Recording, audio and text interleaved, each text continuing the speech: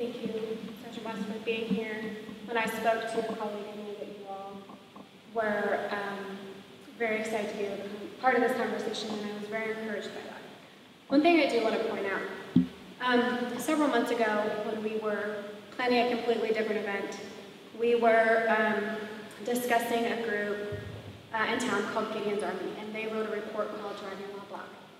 And as we were thinking about, which I'm sure many of you are familiar with, and I'm sure you know too, and the thing that struck me about that conversation was not necessarily the merit of the research, or not necessarily what was being discussed in that report, but the fact that in that moment, I realized my own privilege. Not white privilege, because I know, Alberto, you hate that word, so I'm just going to use privilege.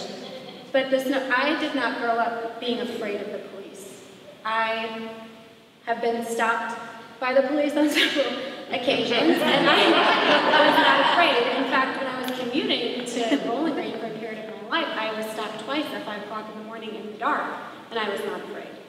And it gave me a realization that, okay, this is not the experience of many people in our community who are afraid of the police, particularly minority communities for a variety of reasons, and I'm not blaming you for those. But I do think that that's an important part of this discussion, and something that I would like everybody to respond to. How do we recognize that there are communities that we want to consider and who are our neighbors who do not have as amicable of relationships with law enforcement officials? And here's now, I'll let you respond. It's kind of difficult to follow all this great, just wonderful stories of people doing work at the local level. So at the Department of Homeland Security, we have a saying that says, Homeland Security is hometown security. And because at the end of the day, if you want to build resilience and protect society, you have to do it at the local level. And as I was listening to the panel here, what I reflected on was something really interesting that I want to bring up. If you were here for the earlier part of the discussion, it was all about criticism and critique and no real solutions. And that was part of that. We provided no real solutions.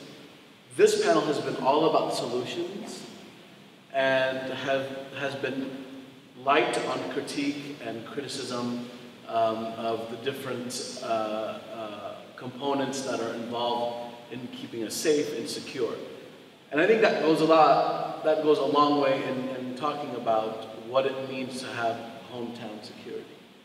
Because what we've tried to do at the department, at the Office for Civil Rights and Civil Liberties, what we're trying to do is have our employees at DHS and our officials, no matter what they're working on, to understand security from a broader perspective. Security is not just about securing a facility, capturing the bad guy, preventing the crime. It's about building resilience in society.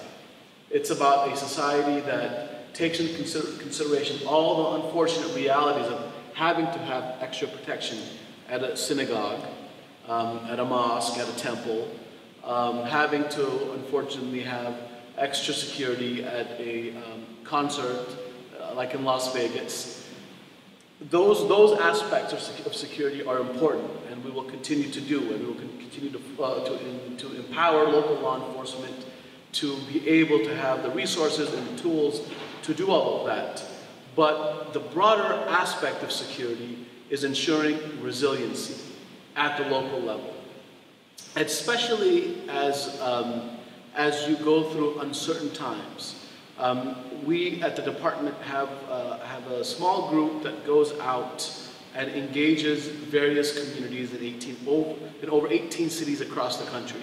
And so this team goes and holds roundtables with local communities, with local law enforcement, with local government. And throughout what we've noticed, any time there's a political transition that happens, people feel uncertain. And what we've tried to do is tell folks to have, number one, to have effective resilience and security at the local level, you have to have relationships. And I think what I heard today reinforces that. if you have positive relationships, if you're able to engage, even if you don't agree. So I think this is the main point that unfortunately we don't understand at the national level, that people do so much better at the local level. I don't have to fully agree with you.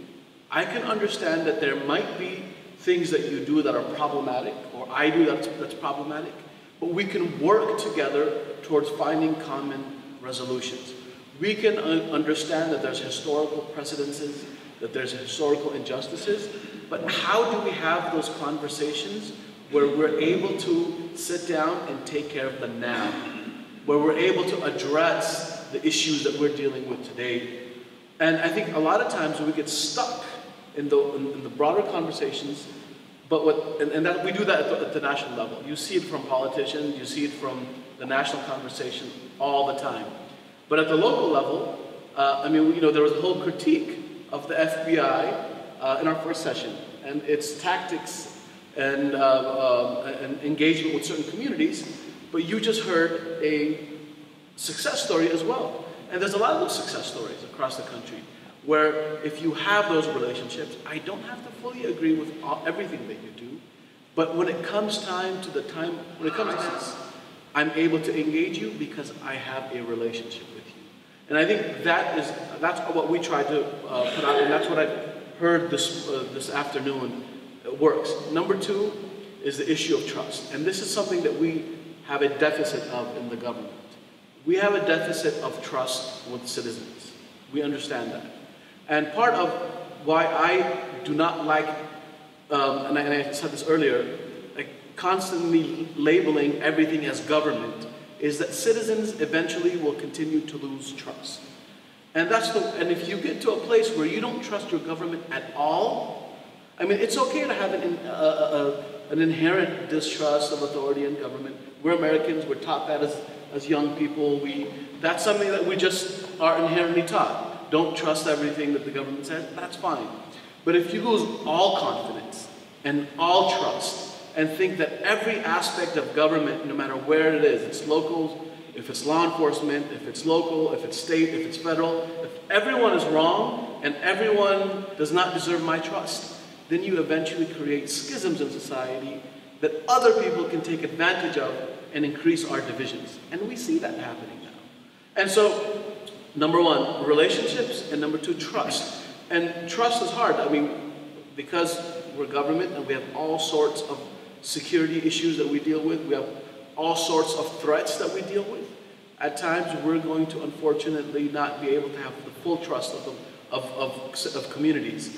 But I think what we're trying to do at the very local level, beyond just the political rhetoric, at like the governance level, at the level of our PSAs, our protective security advisors at the local level who work with synagogues, who work with churches, who work with mosques, who work with critical infrastructure, to help them build that trust so that kind of some of the national political conversations are not as impactful when it comes to the local level. So the Tennessee Holocaust Commission has a training program for our Metro National Police Department.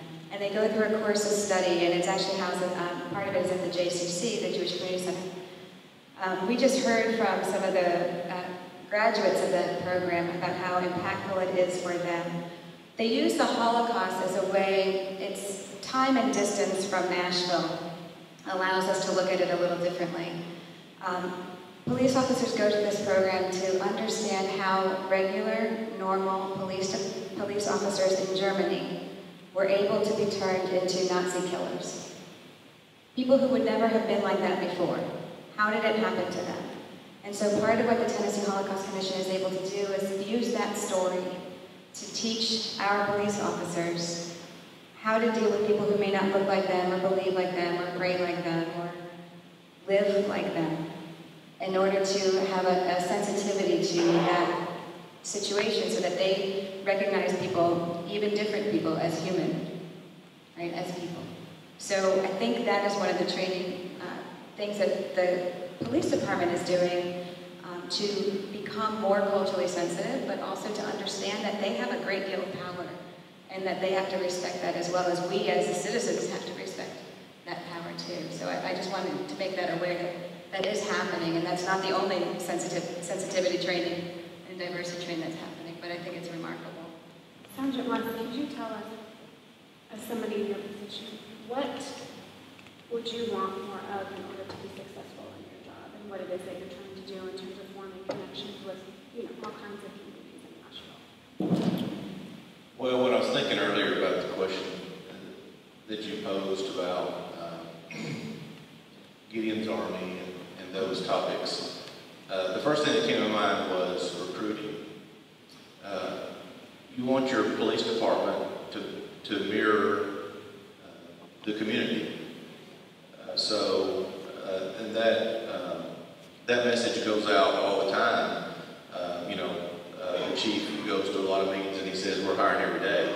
So I think if we can get different backgrounds to join the police department, I think you can kind of grow and adapt from the inside out. When you work alongside another person, maybe of a different background, different culture, you can't help but grow closer to them and have a better understanding of maybe where they're coming from. So, police work, especially patrol officers that work the street every day, develop a very intense bond with their partners and other officers that work within their districts. And that was kind of the first thing that came to mind was encourage the community, if you have any interest at all, if you know anybody with any interest in law enforcement, whether it be local police department, federal law enforcement job or Homeland Security, whatever. But I think,